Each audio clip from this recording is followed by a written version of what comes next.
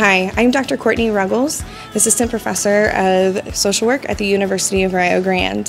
For February, Black History Month, social work students identified 4 local organizations which promote and provide services to Black individuals, Black communities, and encourage messages of social justice and social equality for Black people in our state, the Appalachian region, and here in Gallia County.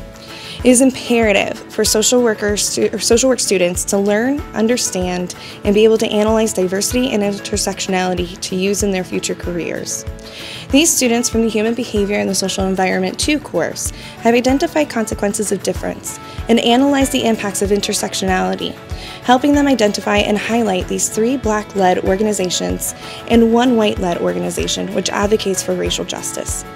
Though these videos are being presented during Black History Month, the social work program continually educates and analyzes diversity and intersectionality throughout the year. Social workers understand the importance of diversity and difference in shaping life experiences and become more involved learners of systems that impact people both positively and negatively.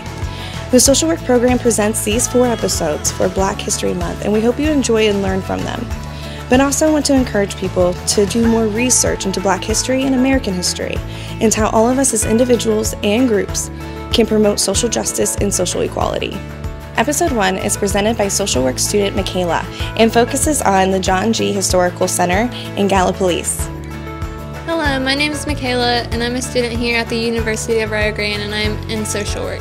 This is the first episode of Black History Month. Did you guys know that Gallia County celebrates the Emancipation Proclamation with activities during its weekends, and it has been observed since 1863? It's one of the longest continuing running celebrations of the Emancipation Proclamation since 1863. The John G. African Methodist Chapel was organized in 1818 by Barbara and John G., along with 6 other individuals. The schoolhouse on Pine Street is where the congregation met until the church was dedicated in the fall of 1868. It was named for John G., its first great benefactor and one of the first principal founders.